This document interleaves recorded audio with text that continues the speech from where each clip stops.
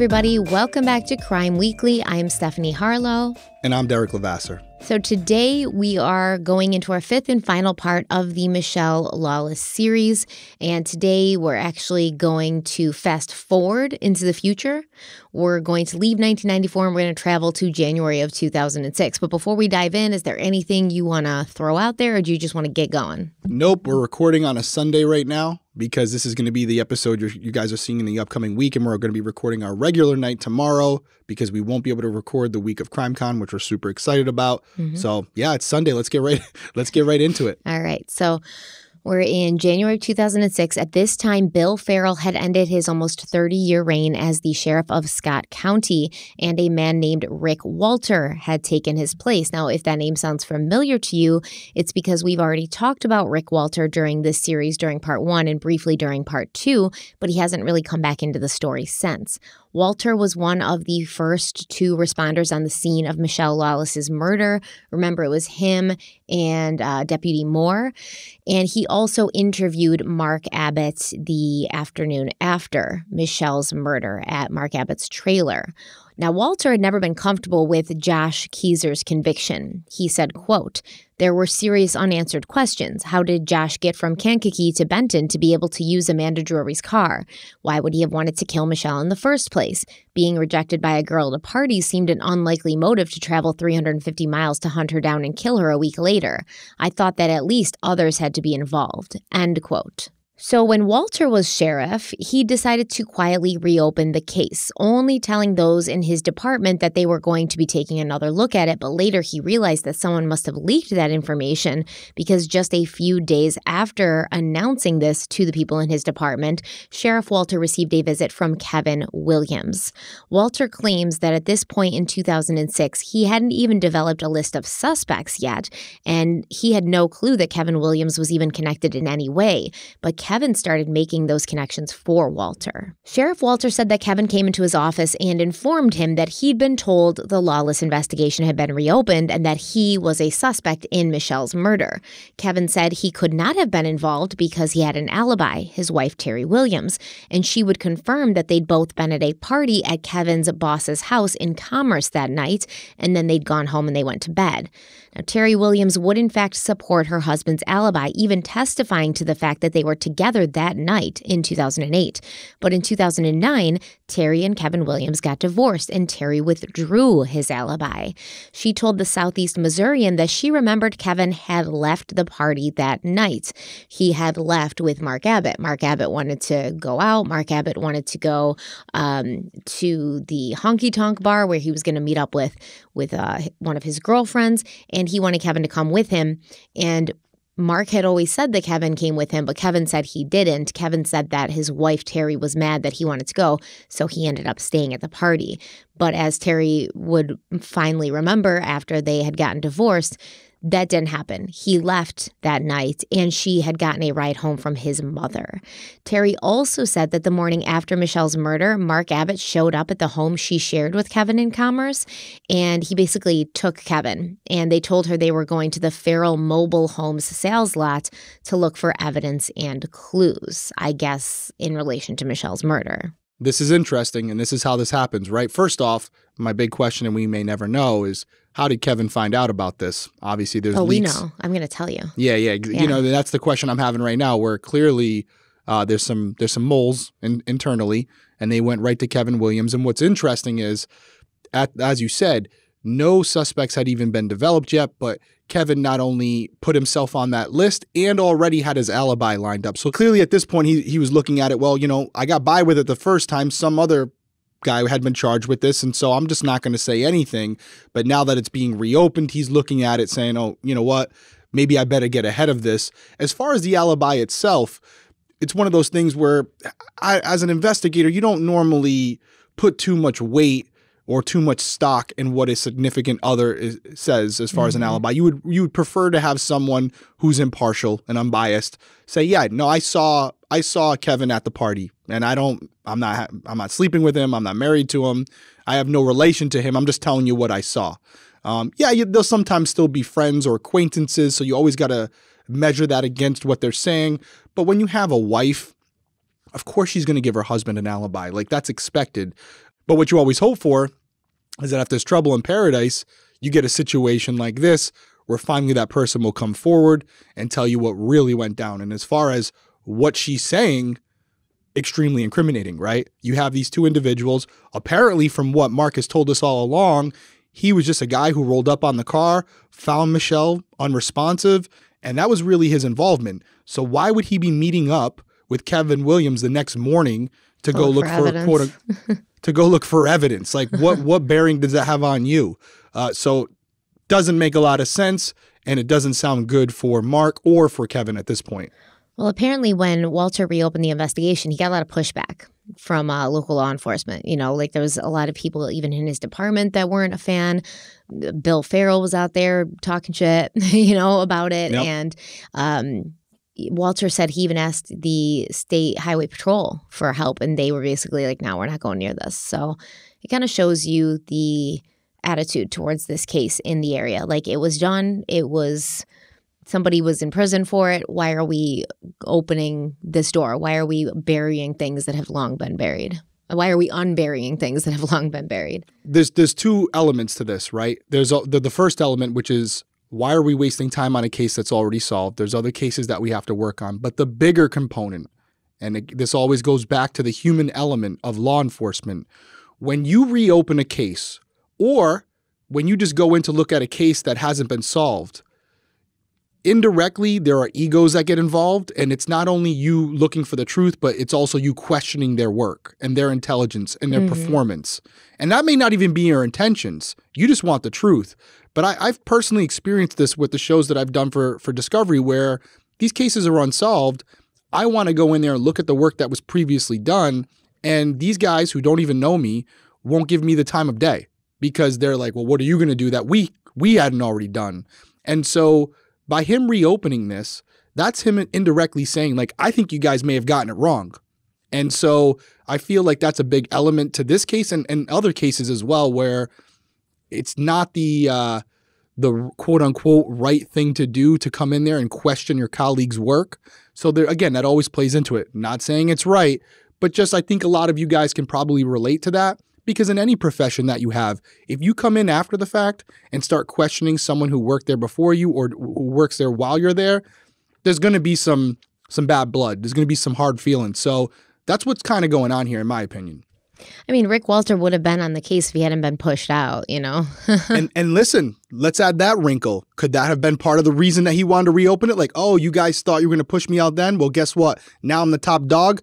I'm reopening it anyways. That could also, now, again, at the core, he could be just wanting the truth, but we have to acknowledge the human element of all this, right? Like, there's egos, there's feelings, there's all these things going on. And unfortunately, sometimes the cases are used as bartering chips, and they are used as ways of getting back at people or ways of getting a message across. Should never happen.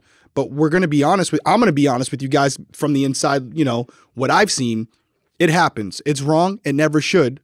But that doesn't mean it doesn't occur. Well, I think it's the right thing to reopen this case when he was one of the first people on scene. He had suspicions of Mark Abbott from the get-go, and right. Mark was never treated as a suspect. And then some random kid gets like thrown in prison for this crime, and Walter's like, well, this what I saw as the first responder on this scene does not match with what they're saying happened and who committed it. So right. I have to wait until I have some power and some pull to be able to revisit this, but I will revisit it. Like, he maybe always knew that. Yeah, he didn't forget. And it's unfortunate for Josh that it took this for that to occur. I know, 2006 it gets reopened. Good. He's not out of prison until 2009. Not good, but better late than never, I guess. I don't know. That's a shitty way of looking at it. I know. It's like, I like to say better late than never, and I guess, yes, better late than never. Yeah, Josh would disagree. Right. You know, and I would agree with him. I mean, he'd still agree better late than never, but also maybe never at all. Never at all. I think he'd prefer that option. Well, according to Sheriff Rick Walter, he soon figured out from Kevin that it was Bill Farrell who had informed Kevin Williams about Mischelle's case being reopened. Now, Walter has claimed that reopening the case caused some tension between himself and multiple people within law enforcement. and he met opposition at, he says, the local, state, and federal levels. Now, Bill Farrell has denied knowing Kevin Williams on any personal level, but Williams claims that he was demolishing a building with his excavation company one day when Bill Farrell approached the worksite and basically informed him that the Mischelle Lawless case had been reopened, and he told him, Kevin Williams, that he was the number one suspect. Bill Farrell said to Kevin Williams, "You are the number one suspect." Now, according to Kevin Williams, he and Farrell talked about the case and about Sheriff Walter often, almost every single day. And he told Rick Walter, quote, "I'm sure you know exactly what we say because I am sure that you have our phones tapped and are recording our conversations about this," end quote. Now, Rick Walter's like, I don't know what this dude's talking about. We didn't have his phones tapped. I didn't even know he existed. Like, he was not on my radar at all. But what I think is happening here, if I would speculate, because obviously I don't know what the truth is, but if I'm going to speculate and I'm going to say that what Kevin Williams claims is true, that the ex-sheriff Bill Farrell informed him about this case being reopened and told him he was a suspect, and also that both of these men seem to think their phones were tapped, this is maybe a little bit of a guilty conscience. So I know I did something wrong, and I know that the police are probably smarter than me. And so I'm going to feel paranoid that they're already on to me. They've been on to me for a while. I don't know what I left behind. I'm not like good at covering my tracks. Maybe they have something on me. Maybe the X is going to fall any day. And so I'm just going to volunteer this information instead of having them tell me that they found it on their own, because I'm sure they're listening to me in some way, right? Now, ex-sheriff Bill Farrell wouldn't have known whether Kevin Williams' phones were tapped, but he could have said something like, well, you know, if we had a suspect during my time being sheriff, that's what we would have done. And so now both of these men are paranoid that they're like the target of an investigation when they weren't, and these actions caused them to be. Yeah, I would even take it a step further and say, it's possible that Bill gets wind of what's going on internally, maybe has a conversation with Mark as well, knows that Kevin wasn't directly involved with whatever happened, so he goes to him, maybe embellishes how much of a suspect Kevin Williams is, hoping that Kevin's going to flip off the handle and go into the police department like he did and try to find out what they know on behalf of Bill and Mark, right? Like they didn't want to go in there themselves. That would look too obvious. So they get Kevin all riled up. They tell him, hey, man, they probably got your phones tapped. You're definitely the number one suspect. Kevin Williams was never the number one suspect, especially at this point.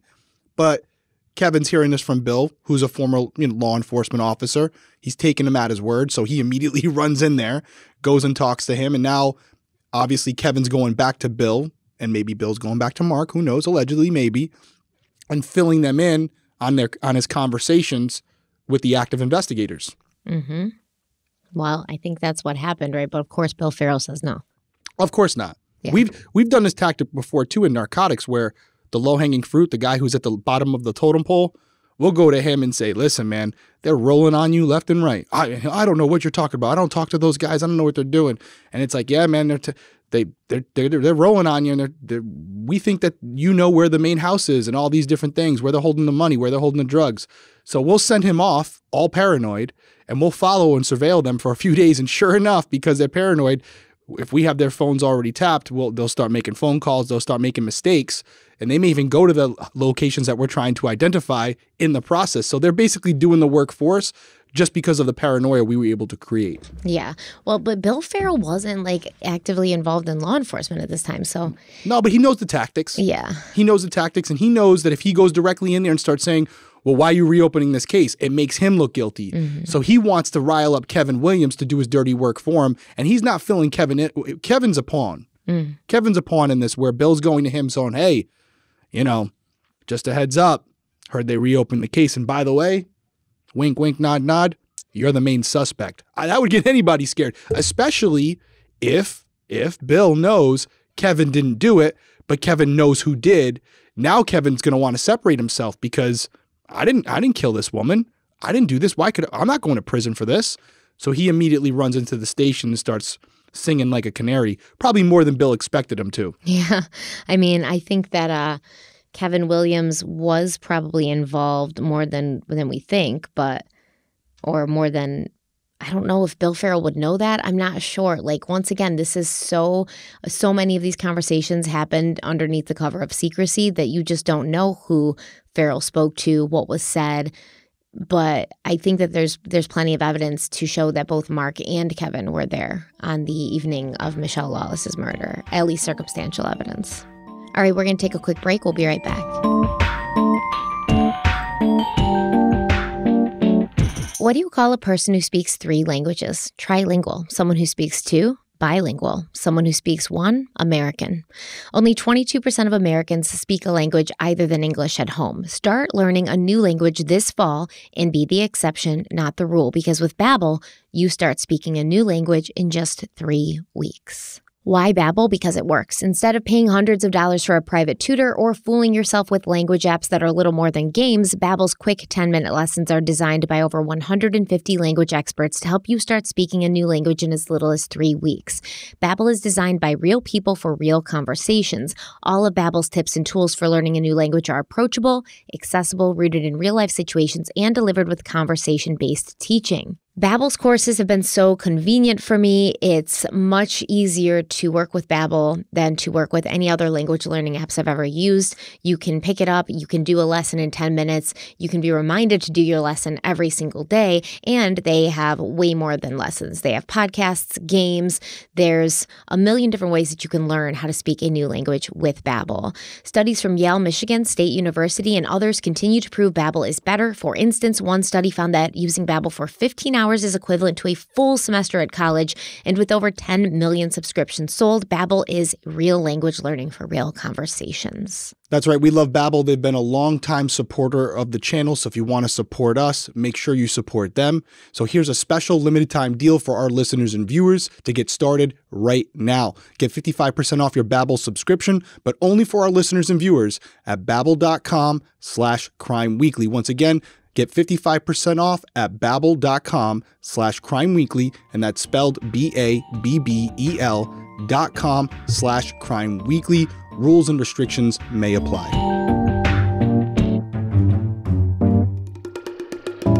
Okay, we're back. So according to Bill Farrell, like I said, Kevin Williams was lying. He said he didn't know Kevin Williams that well, and since his father also had an excavation business, he would sometimes see Kevin Williams on sites, but, quote, I haven't talked to Kevin in a long, long time, end quote.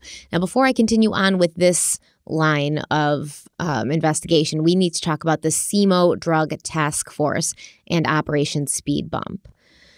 So as the Scott County Sheriff's Office was investigating the murder of Mischelle Lawless in the summer of 1993, there was a meth ring actively happening in Benton, Missouri and its surrounding areas. In the 1980s and 90s, meth was being brought in by a motorcycle gang known as the Pharaohs, but when they were taken out of the picture by law enforcement, allegedly a woman named Dixie Counts, located right outside of Scott City, took over, and she reportedly began using truckers to transport large quantities of meth into the area. It seems that Counts is where Kevin Williams first started to get his product, but eventually he figured out that he could make a bigger profit if he cut out the middleman, aka Dixie Counts, and started getting his own supply out of California. Kevin would eventually recruit both Mark and Matt Abbott to help him, and he would even later testify that their father, Larry Abbott, was involved and had once fronted a large amount of money for a big buy. According to the Southeast Missourian, quote, in the mid-1990s, Kevin Williams, Mark Abbott, and Matt Abbott were known methamphetamine distributors in Southeast Missouri and were convicted of federal drug crimes during that decade. Sheriff Walter said he knew that Williams at one point was working for the SEMO Drug Task Force as an informant, end quote. Now, Terry Williams has also stated that her husband was definitely an informant, and task force agents had come to their house so that they could be present when Kevin made calls to his connections in California. Now, Sheriff Bill Farrell had spearheaded the creation of the SEMO Drug Task Force, and he was very hands-on with it during his time as sheriff and during the time of Mischelle's murder. Yet he claimed that at the time of the murder, he had no idea there was even any connection between Mark Abbott and Kevin Williams.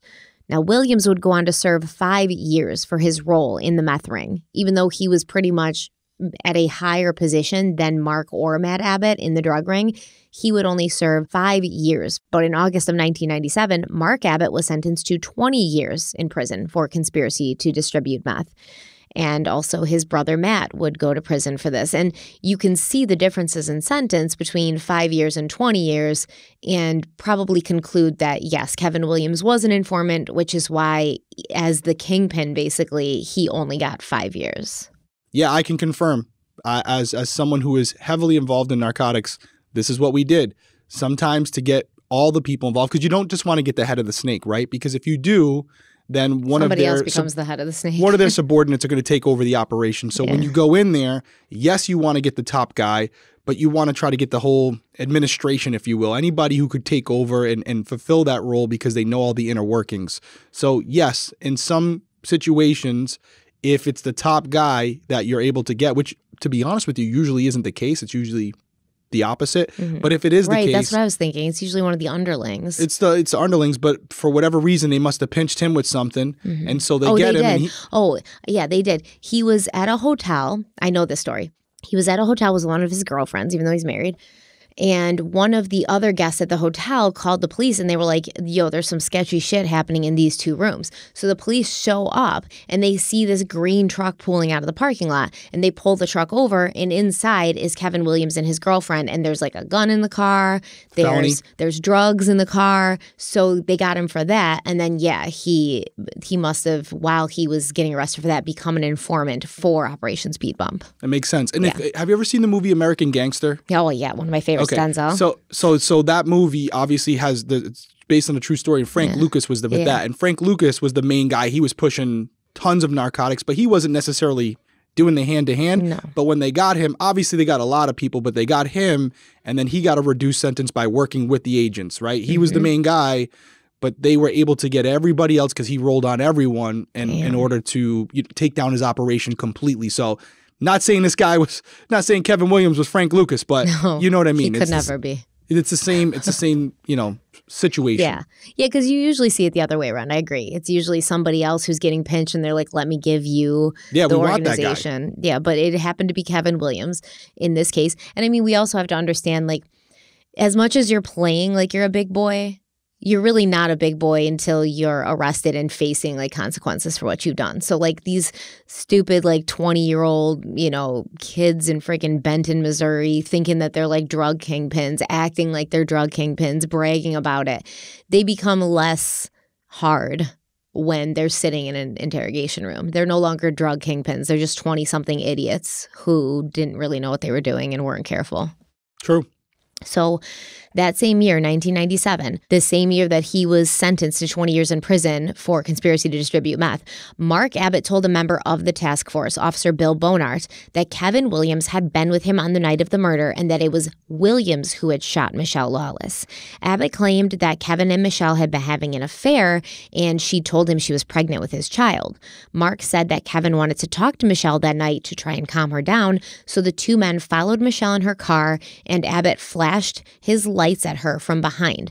Mark Abbott said that after Mischelle pulled over, she and Kevin briefly argued, and then Mark heard gunshots, and then Kevin took off on foot, heading in the direction of Farrell Mobile Home Sales. Abbott then reported what had happened to the police, and later he swung back around to pick Kevin up. So a lot of the story doesn't make sense, and we don't know exactly what Mark Abbott told Bill Bonart, like how did Mischelle get into her car? Why was there blood going down that slope? But what is interesting to me is it would make sense now why Mark Abbott was back at the scene of the crime after allegedly reporting what he'd seen to the sheriff's office. It would not make sense if he came back just because he was curious, because now you're placing yourself there for no reason. But if you had to come back to pick up your friend who ran away, and now you want to swing back around and pick him up, you're going to have to go back past that same area, and there you are. That makes more sense than him just going back because he was curious. What else makes sense is some of the crime scene evidence that we do have, right? We know that for some reason, Mischelle got out of her vehicle. We've been talking about it for 4 episodes, right? Yeah. This is our 5th one. And we're going across all these different things. And we're talking about, could it have been this situation where it was an assassination? Could it have been the situation where she went out to, vomit or go to the bathroom, whatever? Like, what would make her get out of her car in the middle of the night? And we've been very on the opposite sides of why that would be. But we know for certain that she got out. And we know that there was some type of assault that happened before she was back in her vehicle. We know that from the blood. We know that she had been struck. I believe there was some pooling there as well, which would suggest she was in that position for an extended period of time, for a couple minutes maybe. So you have that low velocity blood spatter that's going onto the ground, showing that she was in that position, either standing or leaning over. So how does she get outside the car? Well, if you kind of take the evidence that we know to be true and apply this scenario, it could line up where, as you said, Mark flashes his lights. She decides to pull over even though she's only a mile from home, but she recognizes the car or recognizes the people inside. So she would do that voluntarily. Well, if Kevin's in the car, he's going to obviously get out. Maybe she gets out as well. And initially the conversation is not a good conversation, obviously, but not maybe intended to go this way. But for whatever reason, and we know that Mischelle has had a history of making these types of claims as far as being pregnant. So we're not victim bashing here. We know that to be true. And so is it possible she could have said it here? Of course. So they're having a conversation. It elevates. There's an assault that happens. That's your initial blood spatter. That's your initial blood pattern.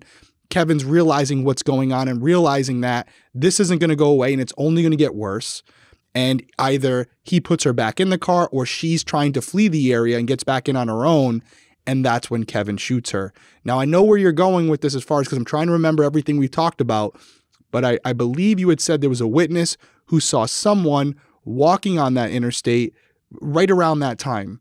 They described him as walking around, and I know we had said maybe that was Mark Abbott, but in reality, that could have been Kevin Williams, and Mark was the one coming back to pick him up, So we talked about it where you're like, oh, could that have been Mark Abbott? Well, maybe it was Kevin Williams. He's walking away from the crime scene, and that's who the other witnesses had seen walking down that road shortly after. And how does it all play together with Mark? Mark knows what happened. He was present for it. Maybe he wasn't the actual offender, but he would know where the blood and where the initial argument started. And maybe that's why initially he said, oh, I saw this hitchhiker over in this area that jumped the guardrail, knowing that that's not what happened, but something did occur in that area. Yes. So by him saying that, it would give some credibility to his story. Yes.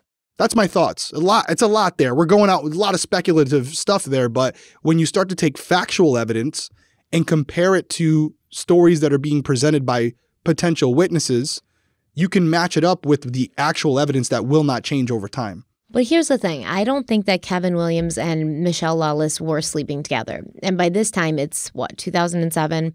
The trial's already happened. Michelle's diary entries have already been made, public basically during the trial. So Mark Abbott would know that she had a history of making those claims. And he would know that it made sense that would be a motive, right? Right. So can I throw one more thing at you? Yeah. Although I laid out that scenario, because I don't want to go too far ahead, what I would say just for our audience is, even though I just laid out a plausible scenario with the players being involved, let me just throw this at you. It sounds pretty accurate, right? What had happened? Well, maybe it's accurate because that is what happened, but maybe the roles were reversed. Exactly. That's all. Again, I don't want to steal the thunder here, but no, I agree. I mean, that's kind of where I'm going with it. Like, right. You're now the one who's talking, so you're laying out the narrative, and you can easily tell us because it's exactly what happened of that night. But the roles were different. Yeah, there was no evidence or any people who were coming forward saying that Mischelle Lawless was interested in Kevin Williams or that she thought he was cute. But there were people who said she talked about the Abbotts. She thought they were attractive. She thought there was a set of twins that were attractive. So there's no Kevin in her journal entries either. No Kevin in her journal entries. Putting that out there. Yeah. So that's, once again, do I think it's possible Kevin Williams was there? I think it's probable. But he may have even been the one to pull the trigger. Like, we don't know. But at the end of the day, it was not he who was the connection to Mischelle. It was not he that was the reason they were there following Mischelle that night. That's what I think. And by that's not just like throwing it out, pulling it out of our what.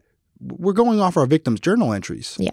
If there was this relationship with Kevin, you would think there would be some mention of it, just like she's mentioned every other relationship. There's not. But coincidentally, the guy relaying what happened that night pretty accurately based on the crime scene evidence, his name is the same name that's in the book shortly before her death. Yeah. Yeah. Not much of a leap there. But again, I didn't want to steal too much thunder, but I would say to have that level of guilt knowledge, potentially guilt knowledge, you're either telling the exact truth or you're flipping over roles in order to not implicate yourself. Yeah. Well, Bill Bonnart, the officer that Mark confessed this to, he informed the Cape Girardeau County prosecutor, Morley Swingle, who told him to bring the information to Don Wyndham, who remembers the lead detective with the Missouri State Highway Patrol. Bill Farrell would later claim that Wyndham had not passed this information on, but Wyndham was like, oh no, that's not true, my friend, I did. He said he did tell Farrell about Bonnart's information, and Farrell would have heard this twice, once from Wyndham and once from Bonnart himself. But as it turns out, Mark Abbott would not be the only eyewitness to place Kevin Williams at the scene. On the night of Mischelle Lawless's murder, a man named Dallas Butler was riding his motorcycle towards his mother's house in Mississippi County. He'd been crossing over on Highway 77 when he saw a car pulled over on the northbound ramp near the overpass. As the car was illuminated by his headlights, Butler claims he saw a woman slumped over the steering wheel and a man wearing a red hat standing outside the vehicle and reaching into the car. Butler claims that as he approached, the man turned to him and said, move on, everything's fine here, she's fine. But Butler said the woman was not moving at all and appeared to be unconscious, and he was uncomfortable with the whole situation. After he saw the news about Mischelle's murder at that location, Butler went to the Justice Center in Benton and told a woman there what he had seen. But he never heard anything about it again until 2009. In 2015, Dallas Butler picked Kevin Williams' photo out of a lineup, identifying him as the man that he'd seen outside of Mischelle's car that night. And this was 2 months after Terry Williams would leave her husband with no alibi for the night of the murder. I have a couple questions just to clarify, because I'm trying to get a visual of what you're describing here. Obviously, big, really big. Yeah. When you're saying this motorcycle driver is going over the overpass on 77, no, right? He was going, he saw, because the exit's right by the overpass. Right, so I'm trying to visually picture this. Does the exit right by this overpass, right? Mm-hmm. Okay. Does he see the vehicle that Kevin Williams is in on the overpass or on the on-ramp itself? He didn't see, he saw Mischelle's vehicle. Michelle's vehicle, and he saw a guy with a red hat at the vehicle leaning in. And from that, he was already off the on-ramp, right? Or the off-ramp. I would assume so, yeah. You get what I'm trying to say? Yeah. I'm trying to figure out how he would have this, he came right up on the car, so I mean, maybe he went down there. Maybe he went down there or whatever to check on him, which is possible. Hey, whoa, late at night, let me go check. And this guy said, continue moving. And I think you would have mentioned this, but this cyclist only saw one person. He only saw Kevin Williams, correct? He only saw one person. That's what he said, yeah. Right. And at this point, we know, based on the condition of Mischelle, based on how he described it, not knowing what had happened, she's already been shot at this point. She's already been shot, or she's unconscious from the blow to the head. That's consistent with the butt of a gun, which is she's inside the car? Yeah, but that's what the police think happened, that she was outside of her car, an argument ensued, she was chased, hit on the head with the butt of the gun, put back into her car, and when she regained consciousness, that's when she was shot.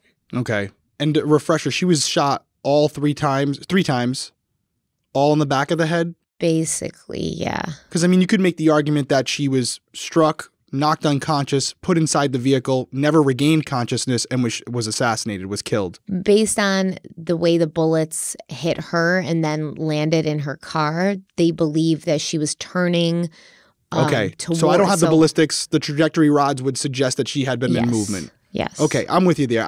It's hard. It's hard when I'm not looking at the reports or looking at the images. And it's hard when this investigation wasn't done properly, honestly. There you go. So, but that would make a difference, and then obviously you have stippling. So sometimes you also have, your natural reaction is to put your hand up. You might have some type of gun stippling on your hand, gunpowder residue on your hands, because your natural reaction, even though you can't stop a bullet, is to block it. Mm-hmm. So those are the things I'm thinking about. But if she was just regaining consciousness, or maybe she was never fully out, but pretty much, not completely coherent. Mm-hmm. And as she's starting to regain consciousness, that's when it happens. So anyways, let's take a quick break. We'll be right back.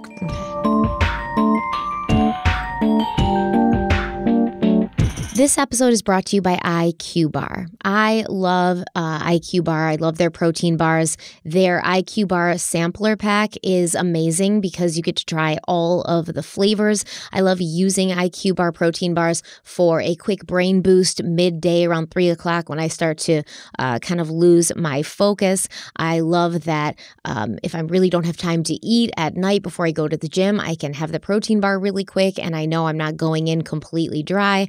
So whether you want the perfect healthy grab-and-go breakfast, mood-boosting hydration before or after a workout, or jitter-free caffeine to get you out of that afternoon slump, IQ Bar has it all. All IQ Bar products are gluten-free, dairy-free, soy-free, and contain no GMOs or artificial sweeteners. And IQ Bars are plant-based protein bars packed with high-quality ingredients for both your brain and body.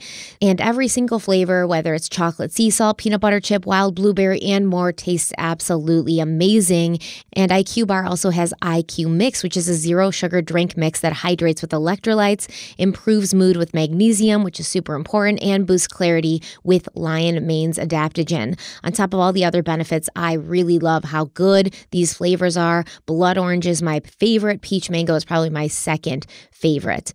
IQ Bar makes the #1 brain and body nutrition bar, hydration mix, and instant coffee in the U.S. with over 10,000 5-star reviews. We love IQ Bar. We think you will too. Derek's going to tell you how you can check it out for yourself. That's right. Refuel smarter with IQ Bar's ultimate sampler pack. That's 7 IQ bars, 4 IQ mix sticks, and 4 IQ Joe sticks. And now our special podcast listeners and viewers get 20% off all IQ Bar products, plus free shipping. To get your 20% off, just text weekly to 64,000. Go get your discount. That's weekly to 64,000. One more time, weekly to 64,000. And here for the fine print, by texting 64,000, you agree to receive reoccurring automated marketing messages from IQ Bar. Message and data rates may apply. No purchase required. Terms apply. Available at iqbar.com. Reply stop to stop.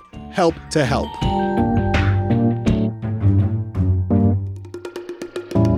All right, so this brings us back to 1994 for a minute, when Don Wyndham testified that Bill Farrell had hit Josh Kezer with charges against Wyndham's advice.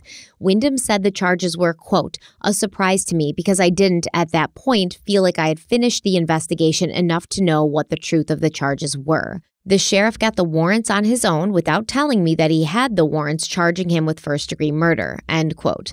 Now, there's plenty of information out there tying Kevin Williams and the Abbotts to this drug ring, and we're going to talk about some of it as it applies to the case. But if you want all the information, you should go and listen to episode 8 of the Lawless Files podcast, which is done by Bob Miller, and it gets really deep in there. But basically, what I want you to take away from this is that there's a preponderance of information showing that Bill Farrell was very familiar with Kevin Williams, and that he most likely had been the one to give Williams the heads up that Sheriff Walter had reopened the Mischelle Lawless case, a fact that Farrell was openly agitated by the reopening of the case, since he had referred to the conviction of Josh Kezer as one of his proudest accomplishments in his almost 30 years of law enforcement experience. When he retired in 2004, Farrell told the Southeast Missourian, quote, we got a conviction almost entirely on circumstantial evidence. I'm really proud of the effort that went into that case and brought it to a conclusion, end quote. He's like, we got this case pushed through with no evidence, no physical evidence. And I'm super proud of it. Now, this once again contradicts with what Farrell said when he was deposed in 1994, at which time he testified that he believed more than one person was responsible for the murder, telling Josh's defense attorney, quote, I wouldn't want to speculate other than what the facts show as we found at the scene, end quote. So he's literally saying, like, oh, the facts at the scene show that there's more than one person involved. But then when he retires in 2004, he's like, we got our guy and I'm super proud of it, and case closed. Years later, Kevin Williams would leave an angry message on the answering machine of his ex-wife, Terry, where he claimed that he would shoot Rick Walter right between the eyes as he walked out of his front door. Terry's mother gave Walter this message, and in March of 2010, when Williams was arrested after beating his 17-year-old son, Walter played the message for Kevin, and he was like, oh, this is what you said. And at first, Kevin claimed, like, oh, no, I didn't mean it, I was just angry. But Walter sort of baited him, and he was like, come on, Kevin, you know if you had the chance to kill me, you would. And this prompted Kevin to angrily say, you're goddamn right, because he's easily baited, apparently, and not too smart. Why would you say that? But anyways, Walter also got Kevin Williams to admit that he had met and talked to Bill Farrell about the Lawless case and about Rick Walter. And Terry Williams would later admit that Kevin had coached her into giving him an alibi, and she had done it because he was violent and she was afraid of him, stating, quote, "Kevin knows who killed Mischelle if he didn't do it himself," end quote. In 2018, Terry Williams sent Josh Kezer a letter apologizing. And in 2022, she sent him a message that said, quote, "I'm so sorry that I let Kevin Williams manipulate me into believing that he never left the party. I was 13 when he groomed and raped me. Kevin was 19. He knew what to say and how to say it to draw me in. He took me in his truck to a dirt road and raped me. It was my first time being with anyone. Kevin Williams is a predator and knows how to groom underage girls. He is a monster," end quote. Damn. Yeah. Scumbag. And, it's unfortunate that it took this long and it took a divorce for her to come out, because if she had just told the truth initially, Josh more than likely would have never been arrested in the first place. Yeah. Well, I don't know. I mean, they could have. Yeah, I shouldn't say that. They shouldn't say that. But I mean, it was a big component. Because there was no reason to arrest him to begin with. Honestly. No, there was none. But it was a big component. So obviously it didn't help the situation. I think Terry knows that, which is why she's writing this letter. And she knows that he's not going to be the only one to read it. This letter is obviously going to be scanned by correctional officers before being given to him. So clearly she doesn't care, and she just wants to get the truth out there. She wants to clear her conscience. Yeah. And I think what we don't realize is she gave the alibi in 2008, like confirmed it, but in 2009 they got a divorce. When you're married to somebody like Kevin Williams, this is not a divorce that can happen in a year. This was in the making for quite a while. She had to steel herself. She probably tried to leave him 2 dozen times and was constantly manipulated, controlled, or terrified back into a relationship with him. So when you ask yourself, like, how could somebody give someone an alibi when they know that they're this messed up, when they know they're violent, when they know they're capable of murder? Because you're scared, because they're violent, because they're capable of murder, because you live in their house and you're under their thumb and there's nothing you can do about it, even though you've tried a million times to remove yourself from the situation. So it's understandable, and I'm sure she carries that guilt with her. Yeah, and I think that's why now she's trying to do the right thing. At this point, she's trying to do the right thing. Yeah. Well, in January of 2011, when Josh Kezer had been out of prison for 2 years, he found a familiar name in the inbox of his Facebook messages. Kevin Williams' sister was reaching out in regards to a different wrongful conviction case that Josh was advocating for, and they ended up discussing his own conviction, at which point Josh told Kevin's sister, like, listen, there's information that your brother is connected to Mischelle's murder. And it's not just Mark Abbott's statement to Bill Bonar. Like, it's other people and other things are coming out. So according to Gayla Mooney, who was Kevin Williams' girlfriend at this time, Kevin's sister sent him the messages and Kevin freaked out. He immediately picked up the phone and called Bill Farrell. After he got off the phone, Kevin and Gayla got in the car and drove to the Montgomery Bank parking lot in Sykeston, where they met up with Farrell. Mooney said, quote, "We got out of the car, I got in the back seat of Farrell's pickup truck, and Kevin got in the passenger seat," end quote. And Mooney said that Kevin showed Farrell the Facebook messages, and Farrell told him, "You've nothing to worry about. There isn't anything there," basically reassuring him. So obviously, Bill Farrell denies this meeting ever happened, but Gayla Mooney insists, why would I lie? I have no reason to lie about this. In fact, this is putting me in a stupid position with these people that I'm coming out and speaking against. I have no reason to lie. Gayla also claims that when the investigation was reopened, Kevin freaked out and told her he might need to get out of the country, and he was getting his passports together and stuff. So I definitely okay, let's say what Gayla is saying is true, and Kevin called Bill Farrell when he saw the Facebook messages from Josh saying that there was other stuff tying Kevin to Mischelle's murder, and he calls Bill Farrell. And they have this secret meeting in a parking lot, and Bill says, "Don't worry, they've got nothing." Does that sound suspicious? Or does it sound like somebody who was maybe on the police force and was aware of the internal information and is just trying to reassure somebody? Does this meeting in itself showcase guilt? As a former law enforcement officer, should Bill Farrell have been doing that? No, of course he shouldn't. It's completely unethical. Completely unethical, and you don't work for these people, right? We work on behalf of the community, but this is what I'm thinking.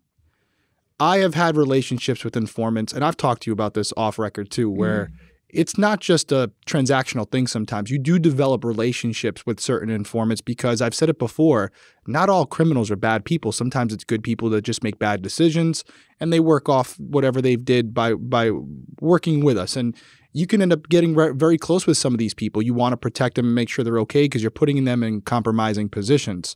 It sounds to me like Bill developed a relationship with Kevin, and I think it was a combination of maybe at his core, Bill did think in his gut that Josh was good for this, and also knowing that there might be some other people that could have done this and he doesn't want it coming on them. So it's a combination of wanting to protect certain people like Kevin Williams, who he had worked with over the years in the narcotics unit, but also not liking Josh Kezer. Even though he claims he didn't.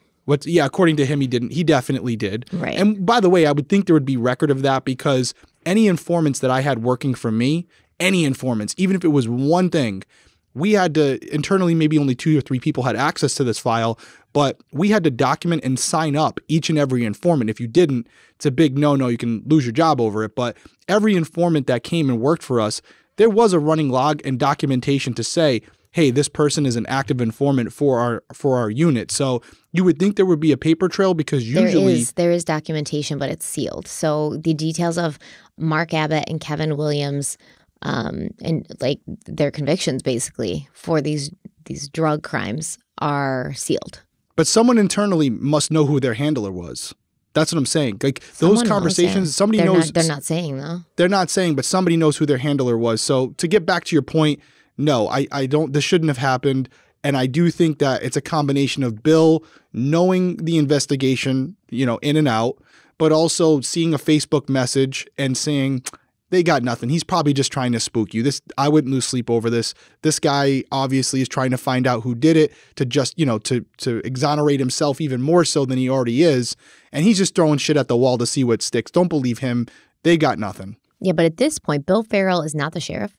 No, he's out. He's on the outside looking in. And Kevin Williams is not his informant any longer. But that's what I'm saying. That relationship is still there. And by the way, is still there. But by the way, because I still have, I don't know, not that I'm hanging out with them on the regular, but I still see some of my informants, and hey, how are you? You know what I mean? We'll talk, we'll catch up, how the kids, whatever. If one of your informants called you and was like, meet with me about this investigation from like 10 years ago that I'm now being like brought back into, and give me like comfort that I'm not a target, would you do that? Or give me comfort that they don't have evidence against me? Because that's what it is. Like they've got nothing. He's telling him they don't have evidence against you. It's not that type of relationship. And it's a case that Bill worked.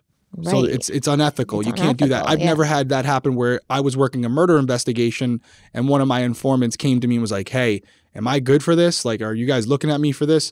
But I have had situations where I've had an informant who says, I got a ticket over in the neighboring city. Like, can you help me out with that? Or do you know who I should go to for that? And it's like, hey man, listen, you're not on the clock right now. You got to do what you got to do. You got to be a big boy. You got to be a big girl. Handle your own shit. Don't be calling me for stuff like that. You know what I mean? Like that's it. When I'm talking about relationships now, it's more not even meetups, but more so just seeing in passing because I live in Rhode Island. It's a small state.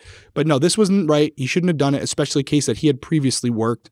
And clearly there's something going on for this meeting to happen in the first place, for Bill to even to agree to this meeting. Clearly, he's got something to lose as well. He doesn't want this all unraveling. So I think he's just trying to keep everyone, close and together and don't lose your shit. That's basically what I think he's going for here. Yeah, like everybody follow the program. Yep, don't worry, they got nothing. Relax. Josh is just trying to scare you. That's what he's probably saying. So beginning in 1994, various people came forward with information about either Mark Abbott or Kevin Williams being present at or having knowledge of Mischelle's murder. In the early fall of 1994, a man named Ron Benton claimed that he'd talked to Mark Abbott at the cabin of a friend in Commerce. He said Mark was there with another man that he didn't know, and the conversation turned to Mischelle's murder and Josh's conviction, at which point Benton claimed that Mark said they'd gotten the wrong guy for that. Quote, I took care of that bitch, end quote. So Benton went to meet with Bill Farrell after this, but he claims that Farrell told him the case was closed and they had the right guy. On July 31st, 1995, a man called attorney Al Lawless about Josh's conviction, and Lawless was Josh Kezer's attorney. And the man told Lawless' secretary that Mark Abbott's friend, Kevin Williams, was a big-time drug dealer and he'd been the one to kill Mischelle Lawless. Quote, "She was killed because she was mixed up with crank. Mark probably knows something about the murder too. Kevin threatened me. He told me he already killed one person, meaning Mischelle, I guess, and he'd get me too." End quote. The caller said that Kevin had the gun that he had used on Mischelle at his body shop in Commerce. Do you think that body shop in Commerce was ever checked? Not at the time, not in 1995 at least. I don't know if it was later, but by the time Rick Walter reopened the case in 2006, I'm sure that body shop and that gun was long gone. Yeah, definitely wasn't checked at the time. That we can guarantee.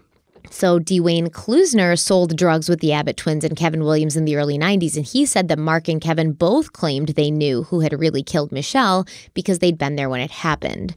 A woman named Helen Natvig told PI Jim Sullins, who was working for Josh's mother to prove his innocence, quote, "I know Kevin Williams. He told my husband that Kezer is innocent, and he said he knows because he was there when she was killed. Mark is the one who shot her because she knew too much about their drug operation and she was threatening to turn them in," end quote. So when Kevin's talking, it's Mark who killed Mischelle. When Mark's talking, it's Kevin who killed Mischelle. Unless Mark's talking to this other dude, Ron, where he's like, "Oh, I took care of her." So it just depends. But the fact that they're talking this freely at all about it lets me know that they literally thought they were like these big men on campus, these drug kingpins, who could just get away with anything and the police brag were about on their it. payroll, indirectly or directly, whatever it might be. They know someone and they were untouchable. Right. Let's take a quick break. We'll be right back. Have you ever been on the hunt for a new doctor and you ask everyone you know for their recommendations?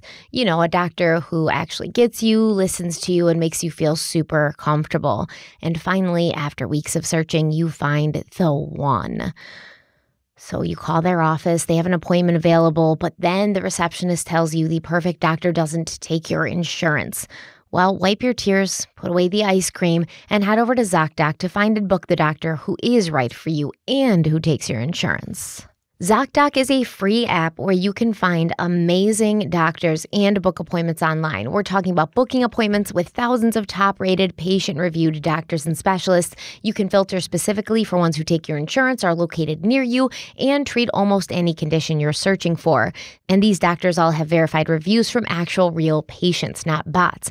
The average wait time to see a doctor booked on ZocDoc is between just 24 to 48 hours. That's it. You can even sometimes score same-day appointments. And once you find the doctor you want, you can book them immediately with just a few app taps. No more waiting awkwardly on hold with a receptionist. ZocDoc has honestly made finding all of my doctors recently the most easiest, streamlined experience in the world, which it never has been before. So I definitely endorse using the app and how easy it is and how successful I've been in finding doctors that are right for treating whatever issue I'm dealing with. So we love ZocDoc. We think you will too. Derek's going to tell you how you can check them out for yourself. That's right. If we had a need for a product like this is exactly what we would use. And if you want to check it out, go to ZocDoc.com/crimeweekly and download the ZocDoc app for free. Then find and book a top-rated doctor today. That's ZocDoc.com/crimeweekly. Once again, ZocDoc.com/crimeweekly. A woman named Paula Cornell claimed she knew someone called Donna Sue Robinson who had claimed to have known Mischelle. And Mischelle had allegedly told Robinson that she was dating Mark Abbott and that she had told him she was pregnant with his baby. Donna Sue believed that Mark had found out about the pregnancy and had Mischelle killed over it.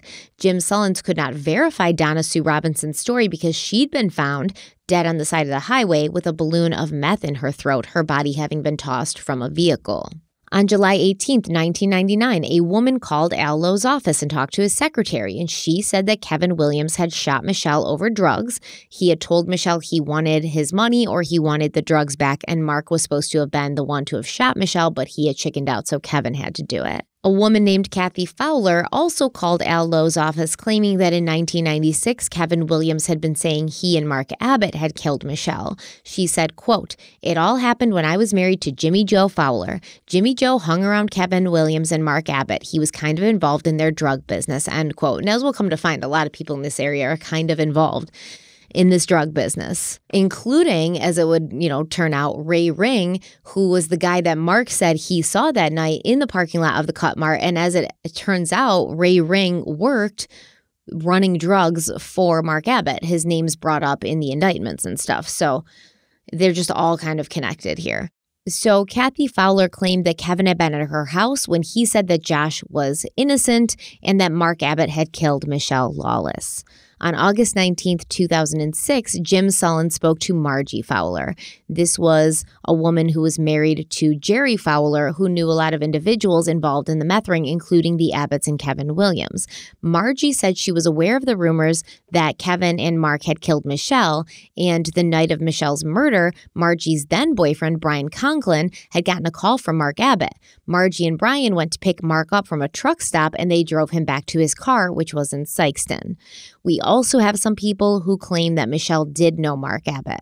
Melissa Elliott had known Mischelle in high school, and she said the summer before Mischelle was murdered, Mischelle had stopped by Melissa's job to give her some flowers for her birthday. And at that time, Mischelle told Melissa that she had met Mark Abbott and she thought he was cute. And she also said that Mark had given her the same type of flowers that Mischelle was now giving to Melissa.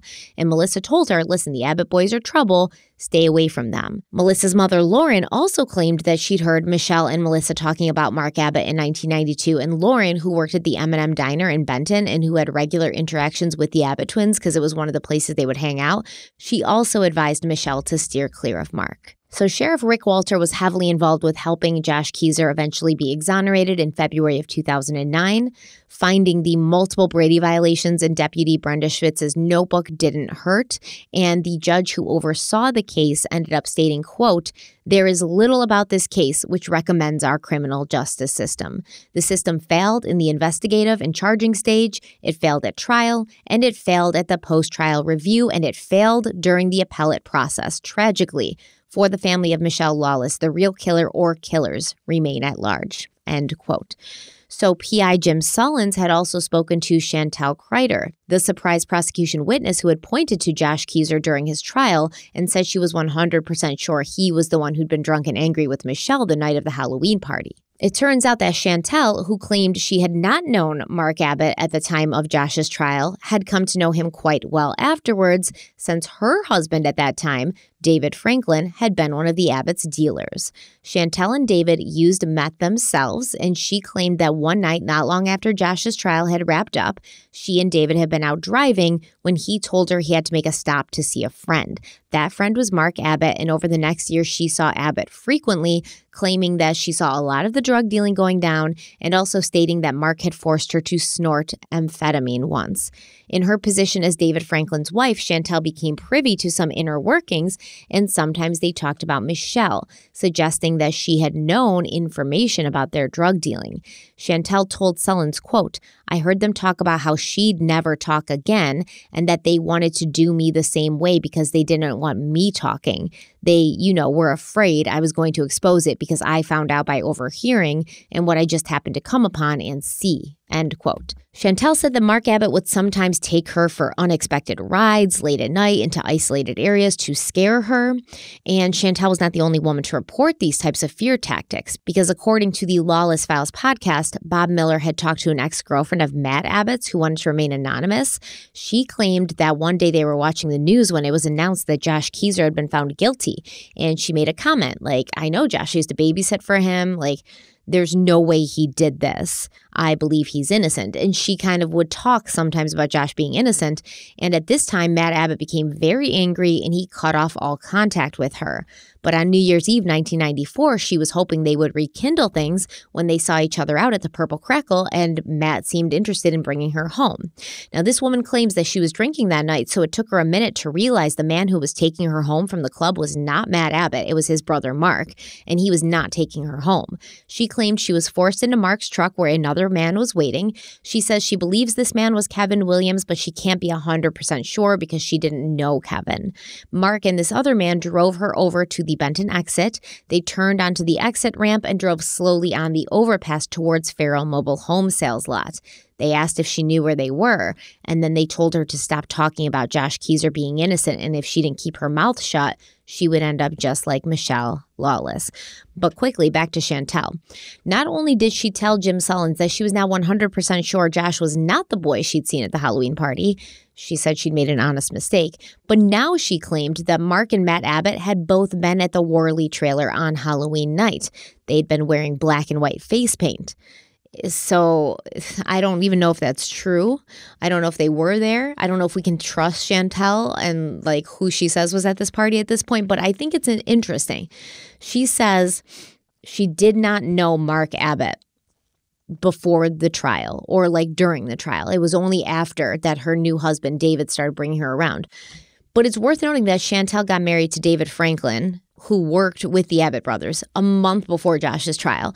And I find it hard to believe that Chantel and Josh just met that month and then got married within like a week. They probably knew each other and had been talking to each other and, you know, hanging out for a couple months before, I hope. But either way, she knew David before the trial. So this is just speculation.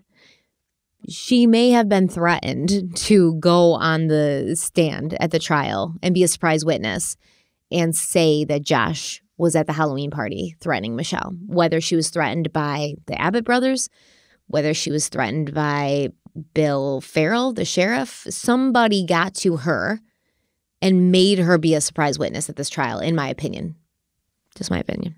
I don't know if that's true. It's obviously could definitely be the case, but I will say this one thing I'm hearing throughout this episode, and I know we joked about it a little earlier as far as like, you know, you're a big dog on, you know, in the pound when you're out in the out in the world, but then when you get in prison or whatever, you're, you know, just a small fish in a big pond. From someone who's done this a long time, I will say it appears that the meth operation that was taking place was pretty elaborate, pretty expansive, and the real deal. It was the real deal. People were being killed over this. People that we don't even know. That's what I'm thinking. I'm thinking there's a lot more to this than we as we even sit here. We're talking about Mischelle, but I don't feel Michelle's the only victim here. And the reason I say this is because, you know, we keep trying to pinpoint a motive, and it could have been a variety of things, right? It could have been a totality of things that led to this. It could have been a combination of Mark having a relationship with Mischelle and being careless with her like he was allegedly with this other girl, you know, bringing her into different locations where he was storing narcotics, storing money, having her be present during phone conversations when they were together that she shouldn't have been present for. Maybe she was aware of some of the individuals that were working with Mark that may have had a career in law enforcement or in the, you know, political field. Or even customers. Customers, just individuals who were involved that Mischelle should not have known about. But at the time, you know, Mark's not thinking about that. He's thinking that I'm going to hang out with this girl forever. So he's doing his business in front of her. And then you could also have a situation where as things are going a little bit more south, maybe Mischelle makes a comment about her being pregnant to him and to some other people. So this is how it all comes to a head where he's realizing this person is no longer safe to be out there. Yeah. And she has a big mouth, and this is going to be something that ruins me. I can't have her out there walking around doing what she's doing, talking like she's talking. I know we're going to have a final recap at the end, so I'll save the rest for then. But overall, my main takeaway as we stand here right now, this isn't some little mom and pop, you know, meth deal working out of a little mobile home or trailer in the park where it's these two guys who are cooking up. It was pretty expansive. I think Bob Miller referred to it as a Breaking Bad of Southeast Missouri. And I didn't know that when we first started. I'm thinking too, you know, Mark and Matt are these country bumpkins, and they're just kind of doing it in their back lot, you know, in their little garage or whatever, and they're supplying the local people. Now this, you know, you started talking about that woman, and I apologize, I can't remember her name. Who was found on the side of the road with a balloon of meth in her throat? That's a mule. I mean, they're starting to move balloons of meth. Right. That means it's not only in that area. And she's not the only one. Like, a ton of people. Like, I can't even get into it because, like I said, it would be like 12-part series. You guys need to go listen to the Lawless Files podcast if you want more information about all of these, like, side quests. But there's a guy by the last name of Clay who was set up for a murder, basically. This is a big operation. That it's highly believed Kevin Williams and Mark Abbott committed with the same gun that they used on Mischelle, allegedly, if that's what happened. This person clearly, I think I read a lot about this person's case. Like I said, it would be a whole episode in its own. And I clearly believe that he was set. I definitely think he was set up, and I couldn't say who set him up, but he was involved with the Abbotts, knew them, worked for them in that capacity. So there's so much, and you're right. Yep. Like, you can be two stupid idiots and still run, a successful meth operation for a few years, because that's what it was. It was like the early 90s, and then they got busted in like the mid 90s. So it wasn't like this long, extravagant operation that they hid undercover. I wonder why, because they run their mouths like nobody else. Yeah, like little freaking schoolgirls. And that's another thing. What seems is happening here is these guys are very free with the people that they're around, because they're young, they're braggadocious, they want everybody to know, like, I'm the king. But then they get stressed out and worried, and then people die. Yeah. Yeah, because you just were bragging and talking, and then you thought better of it, and later you were probably laying in bed like, damn, I probably shouldn't have been that open around that chick. Yeah, now she's got to go. Yeah, exactly. And yeah, definitely seems expansive. Definitely seems like this might have gone over state lines even. I mean, they're using mules and stuff. Because they were bringing the meth in from California, first of all. There you go. So, I mean, this is a very elaborate and, for dare I say, impressive operation for a short period of time, where they were pushing massive amounts of drugs and also probably making massive amounts of money. So that was another thing, because when Kevin Williams was arrested at that motel with his girlfriend, he went to the police station. He called his wife Terry, and he was like, yo, I got some money taped under our trailer. Go get that shit. It was like $21,000. And so she goes and gets it, but then the police show up, and once they arrest him, and they take the money from her. So now the police are looking at this $21,000, and they're like, this isn't some small operation. This guy's moving a lot of weight. So then they bring the money back to him, and they're like, Kevin, there's $21,000 here. You're moving a lot of weight. You need to tell us. We already know something's up. And that's when he broke. Yeah. Yeah. Very elaborate operation. Did not expect that, but here we are. And it does make a lot more sense when you think about, you ask the question, why are people dying over this? There's a lot of players in this game, and with a lot of people with a lot to lose. Let's take our final break, and we'll wrap this episode up. All right. So everyone knows how much I love Skims. It all started with their Fits Everybody collection of the butteriest underwear ever, so I wanted to try more from their brand. I'm always seeing their cotton loungewear all over my feed on TikTok, on Instagram, so I had to see for myself what all the hype was about, and let me tell you, they did not disappoint. These are the cutest and most flattering sets you'll find to wear in or out of the house. Skims is creating the next generation of loungewear for everybody, and this cotton collection loungewear is no exception. I love it so much that after they sent me a few pieces, I went and bought a few more. I love the cotton jersey scoop bralette, which I did not think that I would, because I usually like a little bit more support, but it is supportive, but it's also comfortable. It feels like you're wearing nothing.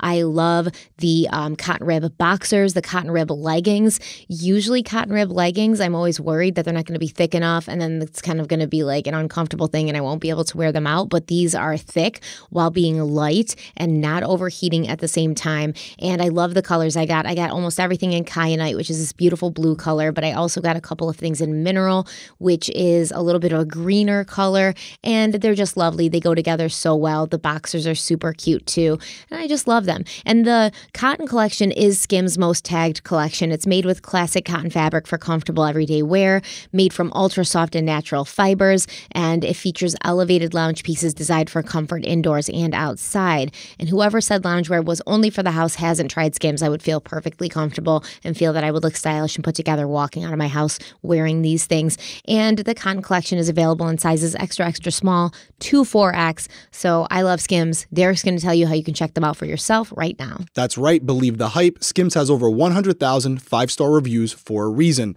The cotton collection and more are available at skims.com. Plus, get free shipping on orders over $75. If you haven't yet, please make sure to let them know that we sent you. After you place your order, select podcast from the survey and select our show in the drop-down menu that follows. Once again, go check them out. We love them. Think you will as well. Skims.com.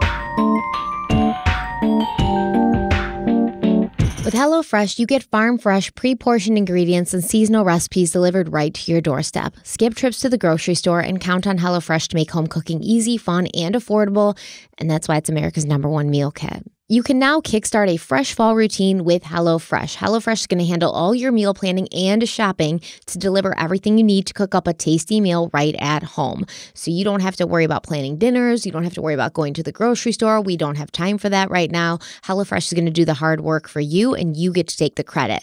And when it comes to options, honestly, more is more. That's why HelloFresh's menu includes 40 recipes and over 100 add-on items to choose from every week. And a new season calls for new meals, so HelloFresh has a fresh fall lineup of delicious dinners and more to choose from. Take your pick from 40 weekly recipes that suit your lifestyle, from veggie to family-friendly to fit and wholesome. And HelloFresh is more than just dinners. You can also stock your fridge with easy breakfasts, quick lunches, and fresh snacks. Just shop the HelloFresh market and add on any of these tasty time-saving solutions to your weekly box. And when you get HelloFresh, you know you're getting top-notch products since all of the ingredients travel from the farm to your door in less than 7 days.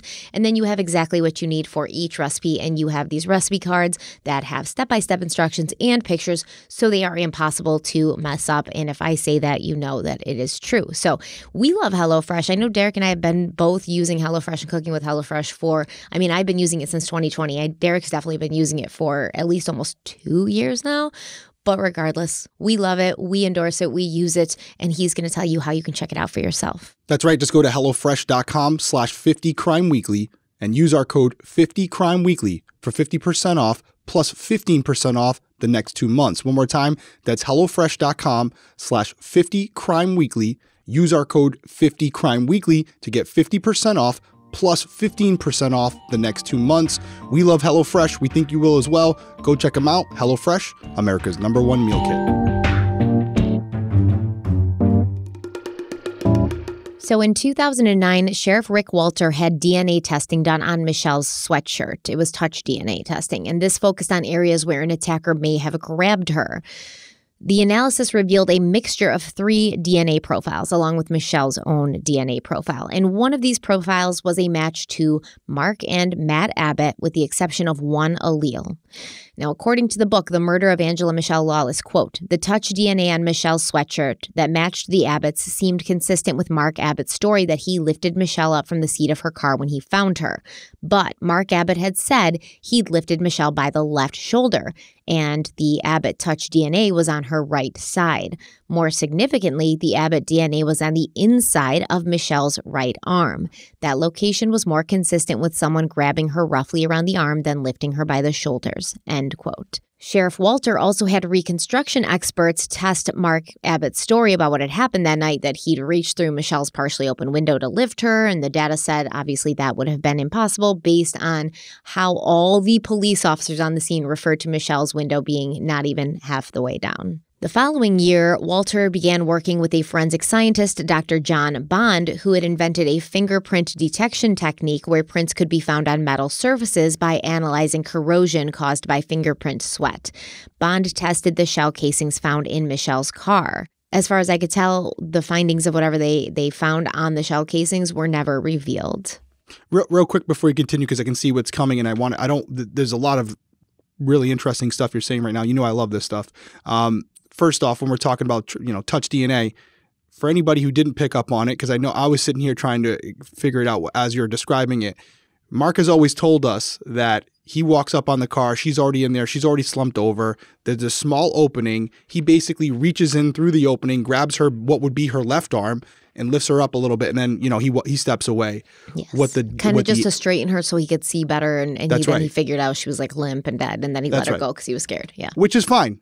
Even though, let's just say that the window was open enough where he could at least reach his arm in there, although law enforcement has all said it wasn't enough. But just for the sake of this argument, let's say the window was open enough. What the evidence is telling us, which is unbiased, which is objective, which doesn't change over time, the evidence is telling us that his DNA was not found on her left shoulder. It was found on her right shoulder. So in order for that to be true, he would have had to have reached into the car and through the small opening and reached past her left arm, past her chest, and then grabbed her by the right shoulder, which would be facing the passenger seat, and on the then inside lifted of her her up. arm, too. It was like on the inside of her arm. Think about that. Think about that for a second. Does that make any sense to you? No, it does not. No. Which that would lead any reasonable person to believe that he had a prior contact with her, either before being in the car or maybe outside the car, away from the vehicle in the grassy area on the side of the road. It doesn't match up. That's not us speculating. Anything, right? He could even say, no, that didn't get there that day. Well, what other day would it have gotten there then? Because you said you didn't know her. You don't know her. That's the first time you ever saw her. How did your DNA get on the other side of her body? That's right. That's the problem. He created his own rope to hang himself. That's not us. Mm-hmm. That's him putting him in that corner. He's not giving him an out where that evidence, that DNA could have gotten there any other way. He doesn't know this woman, according to him. So we can only go off what he's telling us. And what he's telling us is that he grabbed her by the right shoulder, lifted her up. I'm not touching her left shoulder. I'm sorry, I apologize, her left shoulder. Yeah. But instead, we have evidence that suggests she was lifted or at least grabbed by her right shoulder, which is his arms probably wouldn't even be physically long enough with the window being open the way it was. He'd have to reach his whole upper body in there, right? To the waist. I agree. It doesn't make sense. And but I know you got more coming. As far as the fingerprint too, real quick, the fact that they haven't put anything out, it's really hard to get it off a metal surface like that because you will have some. I mean, it's a shot in the dark. It's not going to get it all the time. So the fact that they didn't come out with anything, unfortunately, there might not be anything there because if they got a print off that and it belonged to one of these characters, I would like to think if anybody but Bill Ferrell learned about it, we would know about it by now. Just saying, Bill. Sorry, Bill, but it's true. Just saying, bud. Okay. Yeah. I mean, they may have gotten a partial print. They may have done something and they're still analyzing it. Yeah. You need a certain amount of points to identify someone. Fingerprints are hard, man. They're hard. Yeah, well, in 2013, the body of Mischelle Lawless was exhumed in order to test her body for DNA. Rick Walter had decided to go this route after reading the original autopsy report and noticing references to non-lethal wounds on Mischelle's arms. Some of these wounds looked like fingernail scratches, and the plan was to test those to see if the killer had left behind his DNA, with Rick Walter telling the Daily Journal that they'd had the technology to do that at the time of Mischelle's murder, but for some reason that testing had not been done. He literally says for some reason the testing was not done. It's a subtle jab. Yep. What do I always say there? What are they saying without saying it? Yeah.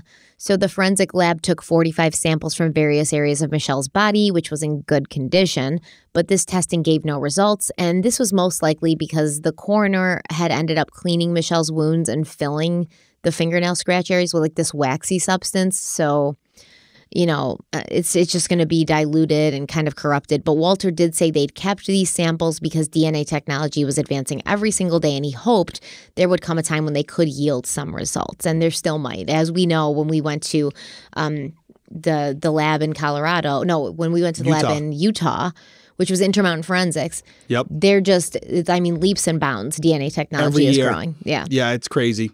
In 2017, Mark Abbott announced that he was tired of all the bullshit, and he and his twin brother, Matt, agreed to take polygraphs to prove their innocence, even though that is not what polygraphs do, but okay. By this time, Rick Walter was no longer sheriff. He'd been replaced by Wes Drury. Remember Wes Drury? Oh, the dude that saw Matt Abbott at the sheriff's office, but then Matt was like, it wasn't me, it was Mark, right? Mm-hmm. Yeah. So they just kind of, I guess, hire and promote from within.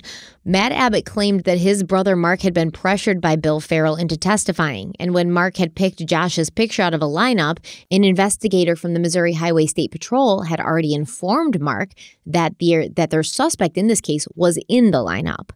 Matt also said that he did not know Mischelle before he was shown her photo by the police, but later he made a claim that Mischelle was known to be promiscuous, so any number of her partners could be responsible for her death.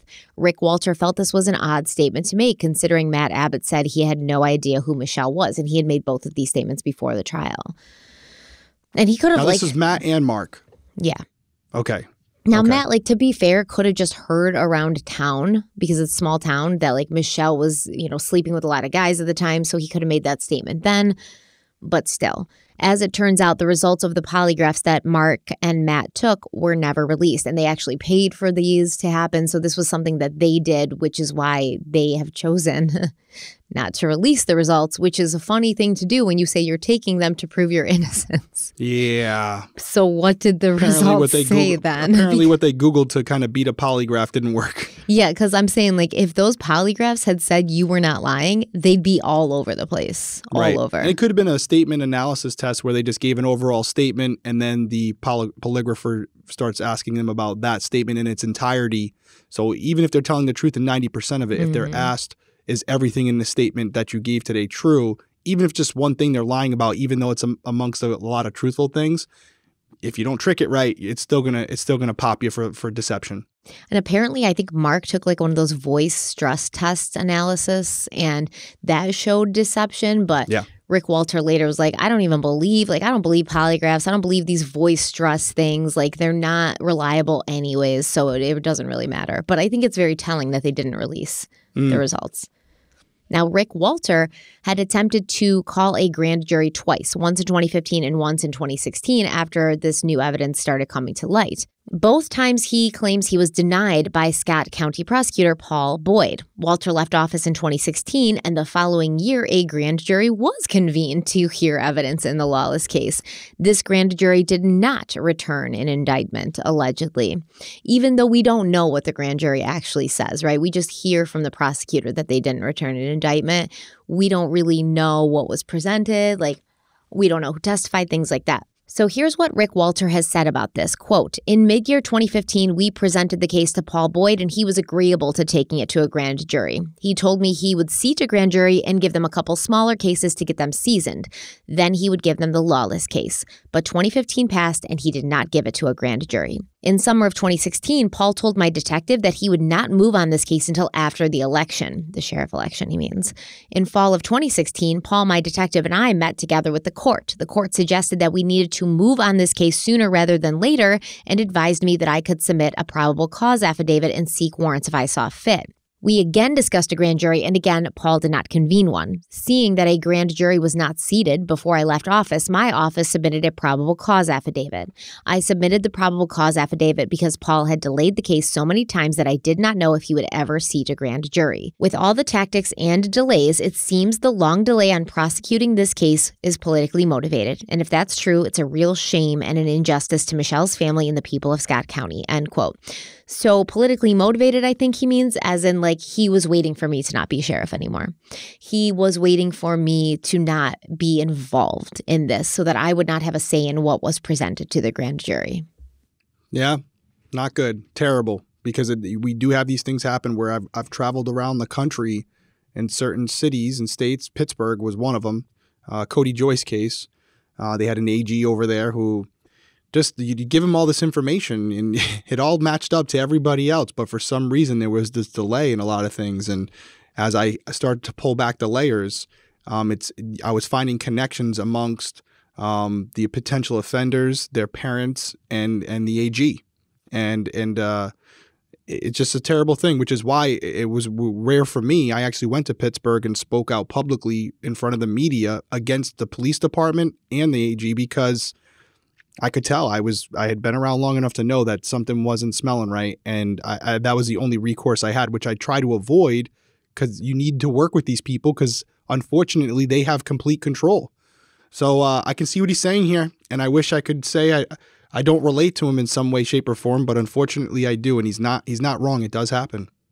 And I mean, it does seem like, why don't you just call it? You know, the court said do it sooner than later. The evidence is piling up. There you go. Why? Why wouldn't you? Yeah, it's not an end-all, be-all trial. It's just going to give you an indication of whether you're ready to go to trial or not. Like, what are you waiting for? So if all the evidence is there, then it has to be something else, which is why he's insinuating it was politically motivated. Because there's nothing within the case that you wouldn't at least take a shot at it. Worst case scenario, they say no true bill. Yes, and according to the Southeast Missourian, they discovered in 2018 that at least 3 key witnesses were not presented during that 2017 grand jury, including a DNA expert, the one who had done the touch DNA and could explain the technology and reliability of touch DNA, the crime reconstruction experts that Walters had brought in to show that Mark Abbott was lying about what he claimed happened the night he discovered Mischelle Lawless's body, and Terry Williams, the ex-wife of Kevin Williams, who had retracted his alibi. So clearly, this prosecutor sort of omitted a lot of the people who could explain the evidence that was the most important. Yeah, I don't get it. According to Rick Walter and the experts he hired after reopening the case, here are the indisputable facts. Mischelle Lawless pulled her car over on the exit ramp between Interstate 55 and Highway 77 in Benton around midnight on November 18, 1992. She rolled down her window, which was consistent with talking to someone, and then exited her vehicle. She was found dead in the front seat, the victim of 3 gunshot wounds. The shell casings of 3 .38 caliber bullets were found in her car. She had also sustained multiple other wounds from being struck, including one to her head, which was consistent with the butt of a gun. 2 blood trails were found going down a slope. The grass at the bottom of that slope was depressed, consistent with a struggle. DNA of Leon Lamb was found under Mischelle's fingernails, but he was the last person to admit seeing Mischelle alive that night, and he attributes the DNA being under her nails to the sex that they had. Matt and Mark Abbott have admitted to often switching places, claiming to be the other. Mark Abbott told the police he touched Mischelle's shoulder when he found her dead. Mischelle knew Mark and Matt Abbott based on interviews conducted with her friends. Later, Mark Abbott would tell police officer Bill Bonart that Kevin Williams had killed Mischelle. So those are, according to Walter and the experts, these are things we know to be true. Now, Walter has claimed that these following statements are based on evidence. They're likely, but not provable. Mischelle knew her attackers because her family and friends claimed she was unlikely to pull over for someone she did not know. She was struck outside of her car, and at least 2 and possibly 3 people were responsible for her murder. Rick Walter has a theory about what happened to Mischelle on that fateful night, a theory which is supported by the DNA and reconstruction experts. The evidence, including the blood trail, showed that Mischelle had an altercation outside of her car on the grassy embankment along the northbound exit ramp. Her body was then placed in the front seat of her vehicle, where she regained consciousness and then was shot 3 times. The touch DNA showed grip marks on Mischelle, and this, according to the touch DNA experts, shows forceful contact. They said this is not like somebody being tapped on the shoulder.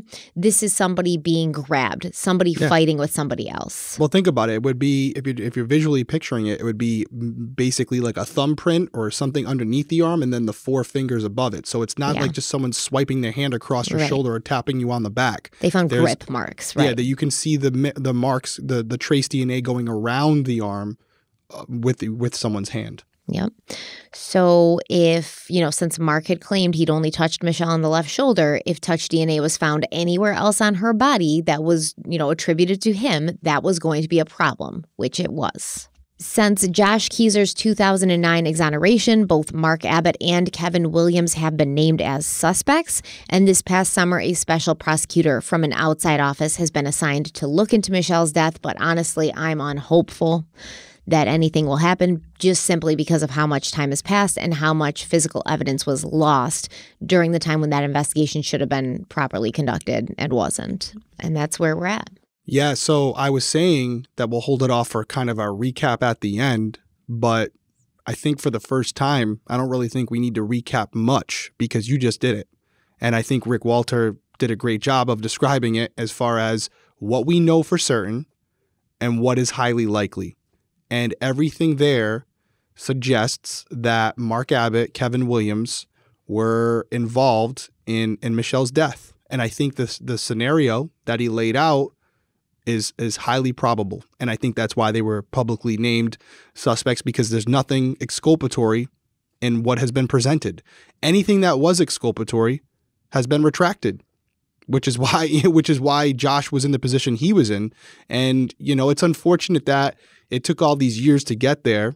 And I know you're not as hopeful, and you're probably right, but I am optimistic that with the advancements in DNA, the fact that they had DNA on certain parts of her body already, that if there's more DNA, maybe on her pants or on some other location, maybe with the new technology today, that those smaller amounts of DNA that weren't detectable back then could be detected now, even suggesting further struggle. For example, if they find touch DNA from Mark or Kevin on her pants or on her shoes or some other part of her body that was caused during the struggle, that's even more of an indication that there was something that occurred before Mark Abbott allegedly walked up to the car and reached inside. But I think the scenario he laid out, highly likely, and I finally feel like we have a strong answer to why Mischelle would pull over. I don't necessarily believe that there was like this assassination attempt where there was a guy at the top of the overpass waiting for her car to come, flashing them down, and they kind of blocked her off.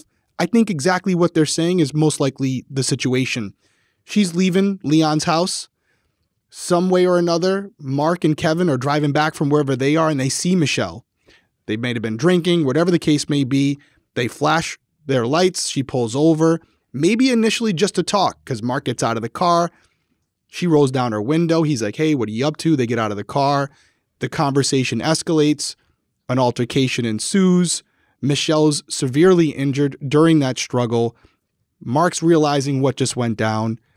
They know that she knows way too much, not only about him, but also their operations. And now, if there wasn't enough incentive before for her to say anything, he just beat her up. He just hit her with a gun, whatever the case may be. So even if the intent at that moment was not to kill her, realizing that they can't let her leave because she's probably going to go tell everyone what they're up to, they make a decision. And it doesn't sound like this was the first time they made a decision like this. So I thought Rick did a great job putting it all together. And unfortunately, in certain cases, it's hard to get that final step because it's up to people who may not have the best intentions. And I do think Josh Kezer's conviction really does hinder this case, even though he's completely been cleared to go to a grand jury or to even go to trial now, knowing that although these guys that were initially involved are not the same guys that are involved now, it's going to be a really hard mountain to climb when you're saying, hey, listen, we're 100% convinced that it's this guy. When years earlier, you were 100, when I say you, that's your department, maybe not you individually, but your department was 100% convinced that you had the right guy before. And I think a jury's going to have a hard time convicting another man of a crime that one man has already served a prison sentence for. So that's a major issue. And I think I said that in Josh's episode where even unless you have a confession, it's going to be hard for a jury to convict someone, even with this mountain of evidence. Yeah. Do you think that, I think it really was connected to the drugs more than anything. I think the pregnancy thing just became something people started spreading around after they, heard kind of what Mischelle was doing. And it just seemed convenient. Yep. But I think it definitely had to do with drugs. And I don't think it was Kevin wanted to talk to her. I think Kevin and Mark are both we gotta end this because she's a danger now. And they decided jointly to do something about it. Yeah, I agree. I think it could have started the conversation where maybe Mark and Mischelle are having a sexual relationship. Mark's doing it purely for the sex. And maybe Mischelle says at some point, I'm pregnant. And he's like, well, I'm getting away from this. This is bad news. So they're already on the outs. But Mark, as you said before in the episode, he's starting to replay a lot of the conversations that she was present for, things that she's witnessed.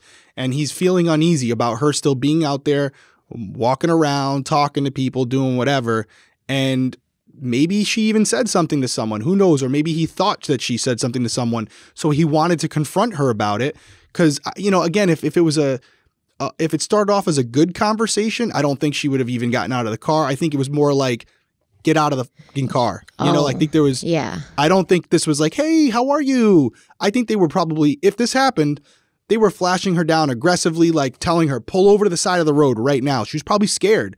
I don't think this was started as hey, what's up? Pull over. Right. There was something that happened on that highway where she didn't feel she had a choice or not to pull over. And so agree. She pulls over.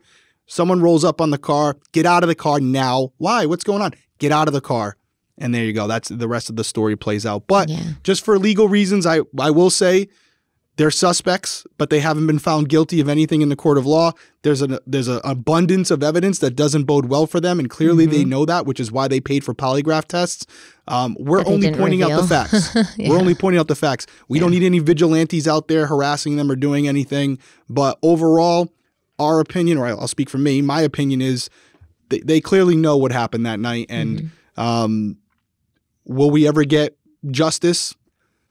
I don't know. We're going to probably need a major break in the case, not from a witness, but more so from science itself that's indisputable that can be presented to a jury. Yeah, I agree. And that's why I'm just really not hopeful at this point, especially with a lot of people in the area being of local law enforcement that just don't want this dug back up. They don't want it to it's already a black eye. Yeah, especially now that Josh is out. So now they don't even have that guilt that he's sitting in prison. Yeah. So they're well, nobody, no harm, no foul. Let's just move on. We don't want to talk about this anymore. I do feel like there's a change occurring in law enforcement, slower than it should be, but a change where police are more willing to call out other police officers. Yes. We see it all. We're seeing it more often now where cops are not protecting their former, people that were in their departments because we're all individuals and we understand that not everyone's created equally, and we're having a lot of task force created to go back and redo the work of their predecessors because they didn't do it right. And I feel like as time progresses to build transparency within the community, we being cops have to police our own. That's the only way we gain back that trust, by calling out those who did it wrong before us. And I do think there's still an apprehension, but it's slowly changing based on what's happening in the world. And as time progresses, we'll get to a point where, it's not this quote unquote brotherhood. We're all individuals, even though we might wear the same uniform. And if you screw up, I'm going to call you out on it. And it may not end well for you, but I'm not going down with the ship as far as this form of secrecy. But again, far away from it. We got a long way to go, but we'll get there. I hope at least one day.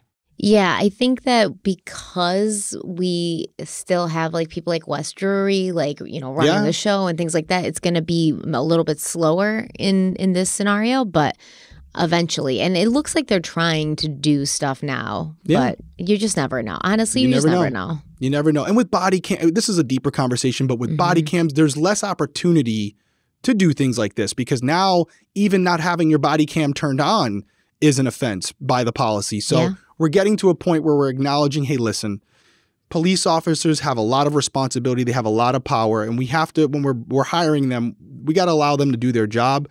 But we're not going to take everything they say at face value. Yeah, we're not just going to take their word anymore. We have to have some accountability. We've had too many instances where we found out that police lied directly under oath or whatever the case may be, which, by the way, if by chance, I think we can end it on this, but if by chance Mark and Kevin, or a combination of one or the other, whatever there might be, end up being found, going to trial and found guilty of this, I don't see how in a separate trial you wouldn't put Bill Ferrell on the stand. If that has to happen first. You wouldn't put him on the stand for obstruction of justice, perjury, amongst, tampering with evidence, whatever it might be, a plethora of charges. I don't even know if he's still alive, but he's probably a lot older now, I'm assuming. But it's something where in the long term, if we find someone like this who potentially obstructed an entire case and which led to the conviction of the wrongful conviction of another man, we can't just have a lawsuit go forward where the city's taking on the responsibility of that those criminal acts. We got to hold the individuals responsible as well, especially if we can prove through other witnesses that information was relayed to them that was critical to the case and somehow didn't get to the people it should have been relayed to. So that's my final take on this case. A tragedy all the way around for Josh Kezer, for Mischelle Lawless. It's just a terrible case, but I think it was a great case to cover, and I'm glad we did. I'm glad we did too, and I'm glad that a lot of people seem to not know about this case, and now they do, and that's important because it's like a hive mind. You may not think you even know anybody connected to this case, but there's plenty of people from the area even who are like, oh, I'd never heard of this. So now maybe those people will start talking to other people, and maybe some of those other people will know something about Mark Abbott or about Mischelle Lawless, and they'll be able to contribute to all of the stacking circumstantial evidence that's coming out against Mark Abbott, maybe even Matt Abbott, Kevin Williams, and eventually, hopefully, the truth will come out. Well said. Guys, we appreciate you being here for Crime Weekly. If you haven't already, like the video, comment down below, let us know, subscribe to the channel. If you're listening on audio, please leave a 5-star review on Apple Podcasts or Spotify. You can actually leave a whole review on Apple Podcasts. It helps the channel grow. It helps get these cases out to more people. I think it's worth noting as we wrap up this episode, as I'm talking about ratings and reviews, that we just announced that we were not nominated for Content Creator of the Year for podcasts for Clue Awards. Not something we expected. There was a long list of podcasters that were in the running for that. We're in the top 5 right now. We don't know if we won, and I know it sounds corny or cliche, even if we don't win, to think that we only started this channel 2 years ago. Yeah. And now we're preparing to go to this award ceremony with some really big podcasts, I think like Nancy Grace, and there's a couple. The prosecutors are in there. Yeah. They're in there. Defense Diaries. and a date with Dateline, I think is the final one. I hope I got all those right. Yeah. It's crazy, and it does not go unnoticed. I know we thank you guys often, but this is the reason why. We would not be here without you. There's so many podcasts now in the space. To think that we have people who come religiously every single week to listen or watch us is incredibly humbling, and it really does motivate us to do more. We talk about it all the time because we want to put our best foot forward for you guys, and just understand that we truly are just getting started. We got some bigger plans in the future, and we couldn't do it without you guys. So thank you for that. Thank you guys so much. I was like, damn, I don't think we're going to win because we are up against such like big players, but just the fact that we're included. Yeah, we're in the conversation. Yeah, that makes but we me better feel win. Good. No, it's all voting. It's all voting, and it's all voting from the CrimeCon people. So I mean, there's a lot of people that probably don't even know of us. So we'll see what happens. It'll be a good night, and if we don't win, we'll just we'll steal the award from whoever does. Yeah, Nancy Grace. Give me Nancy, you got enough awards, girl. Give this one to us. You had enough awards, Nancy. Give us one. All right, guys, we appreciate it. We will be back with you soon. Everyone stay safe out there. Yes. Have a good night. Thank you. Bye.